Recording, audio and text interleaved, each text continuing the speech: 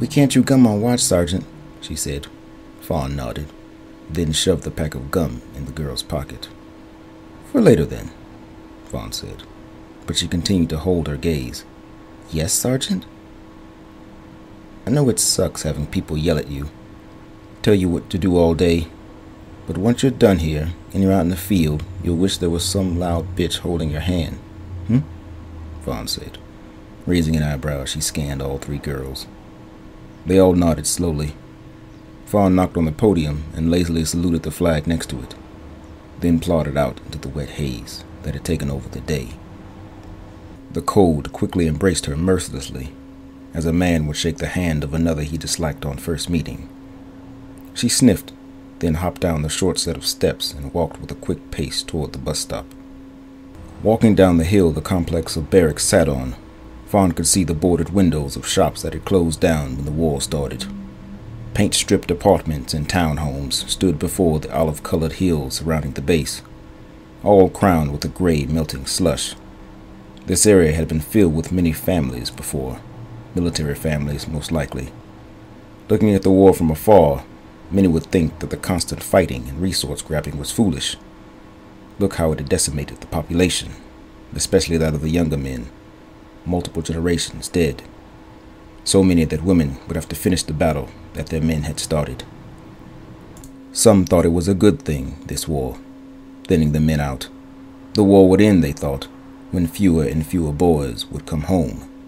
But this only made the fire burn brighter and hotter, for the resources and land gained were just a perk. Revenge seemed to be the goal, a goal that every woman fighting found a noble one. There was no need for buildings to house the prisoners, no guards to watch over them. Genocide was a word that had been forgotten, its entry in the dictionary made indecipherable by tears. With her hands shoved deep in her pockets and her eyes to the sunless gray sky, Fawn wondered if this planet would ever be free from strife without both sides ending each other. The sickness of mutually assured destruction had gripped her when a faceless admiral had decided to snatch away her family, perished when the research facility they were assigned to was deemed in play by the Fascist Armada. Everyone watched live as a civilian organization was turned into space debris with a single volley from the Fascist flagship. It only made it harder when her brother Alpha went MIA a year after. She knew her brother must have been alive somewhere. In her mind, Alpha did not have it in him to simply desert his duty. He was a volunteer after all. But many other men, possibly better men, had run, not wanting to be used up completely before they lost a limb, lost their mind, or worse. The bus pulled up just as Fawn was about to sit down on the weathered bench. She climbed on, scanned her ID at the terminal, and sat in the back of the empty bus. She fumbled around with her handheld accessory to her antlers, thumbing through the horde of messages she had received, mostly from those in her squad and her friends she had met throughout her travels, always hoping to see one from her brother.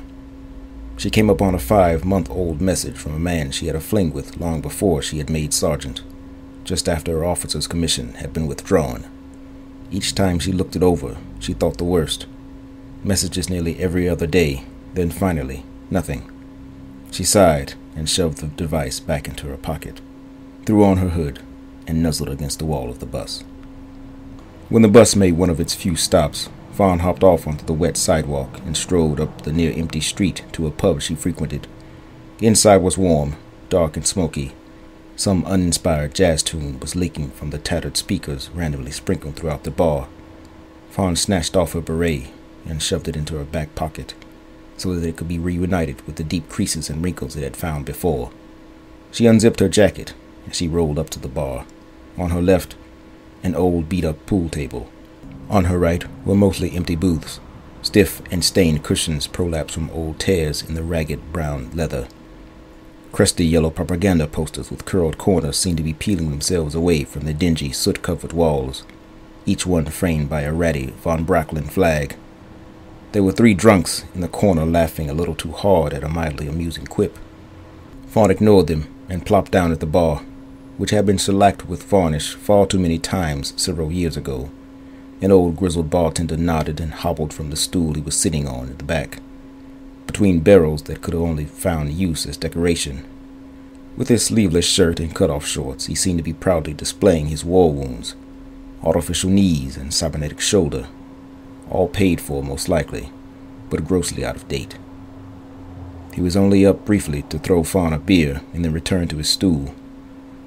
There were bottle openers embedded underneath the bottom of the bar. In 2 swift motions, it was open. She let the cap fall into the reservoir beneath her feet. Fawn exhaled and then sipped on the cool brown bottle, trying to pay attention to some silly game show that she could never figure out the rules to. The 3 in the corner laughed louder, pulling her focus away yet again. She looked over to them and then pulled out her Antlers handset, turning the volume down on her earpieces, and then thumbing through the news that was carefully filtered and tardily sent out to them. On the display, a message popped up from Letchway. Her avatar was a basket of puppies, and for some reason it hurt Fawn's heart a little to look at it. But where would I keep one, she thought. It was tough just holding on to general issue. She opened the message, and it was a picture of the food her and Chittle had asked for. The woman had faith in Fawn when it came to any threat not concerning hunger. Suddenly, Fawn smelled stale breath and cigarettes. She turned to her right to find a weaving, stubbly-faced man leaning on the bar just beside her. He was an oval-faced, weak-chinned slob who looked as though he was in a constant battle with his own stupidity. Normally, his looks would be about average, but the male-to-female ratio was grossly out of order, and Fawn guessed the man would be particularly gassed up in his position. She bothered herself to turn the sound up on her earpieces, though she knew already what would drop out of his mouth. He smiled crookedly. His red eyes were barely open, and his shirt looked as though he had not bothered to snap a few wrinkles loose before throwing it on. Fawn looked over to his friends waiting in the booth. They beckoned to her, cigarettes between their fingers, wafting their arms slowly as if they were directing traffic. She looked back to the man who had invaded her bubble of uninfluenced sovereignty without a word. "We got a room," he said, jerking his thumb over his shoulder casually. "I'm good right here," Fawn said, turning back to her beer, pressing the cold bottle against her lips as the man paused to think of something to say. She could almost hear the man's mind work. "Come on," he said, swaying on his heels, and then the sides of his boots. "All right. What am I going to do over there that I can't do over here?" she said, staring him down as she watched his mind work. "I don't know. Have fun?" he said, body shifting, throwing back awkward glances to his friends. "What if I don't like fun?" she said, turning to him and crossing her arms. "Well, you're a woman," he said. Fawn nodded. "Okay. And I'm a man." "You might be," she said. "Hey, what's your problem, lady? You don't like guys?" he said. "Huh? I love 'em. Love to hug 'em and fuck 'em," she said loudly. The man leaned in closer. "Well, all right," he said. Fawn stopped him with a stiff arm. "Don't fuck cowards, though," she said. The stupid grin on the man's face went missing as he glared at her in disbelief. He started to say something, and then turned away slowly, beginning the long, embarrassing walk back to the booth his friends were partying in. Fawn watched him halfway to make sure he was actually leaving, and then turned back to the show she had no interest in. She shook her head when she thought of the state of her people. The men that were left, the common ones anyway, were mostly like the man that had approached her, or the old barkeep. They had sent their best to die, and now what was left seemed not worth defending from the claws of the Fossas. She had heard of programs being started to save the men, getting them out of conscription to work in jobs to support the war effort as women had done for their men in the great wars on Earth so long ago. The government required all men to have a sample of their sperm frozen, though everyone had to have known they threw most of it away. It was too great of an opportunity, a eugenics program without the messiness of sterilizing the undesirables. Perhaps the Ubermensch was in sight. Fawn knew that the man's friends were glaring at her, hating her because she would have nothing to do with their pathetic little party. She anticipated some trouble and ordered a few shots in case she needed her fists especially tight and numb. But soon the little group was once again stricken with the fits of backslapping and obnoxious laughter. Though the atmosphere had lost most of its tension, it had only seeped into Fawn's muscles, tightened her hold on her beer. Several beers and a couple of shots later, Fawn was on the street again, finished with her errands and heading up the street to buy her friends some late dinner. The wet and chilly air forced her to zip her jacket up to the collar. She could see the lights of the little food truck and hoped there would not be a long line when she got there. Just now feeling the effects of hunger, she lamented going back out into the field, but she would never miss this shitpin town, which only existed because there were still a few soldiers around. But that money would soon be drying out. With nearly all of the men gone, the sex workers and ball broads had moved away decades ago, and like them, the watering holes would be done as soon as this place stopped being a holdover for troops in transition to deployed status. Fawn gave a sigh of relief when she reached Rena's.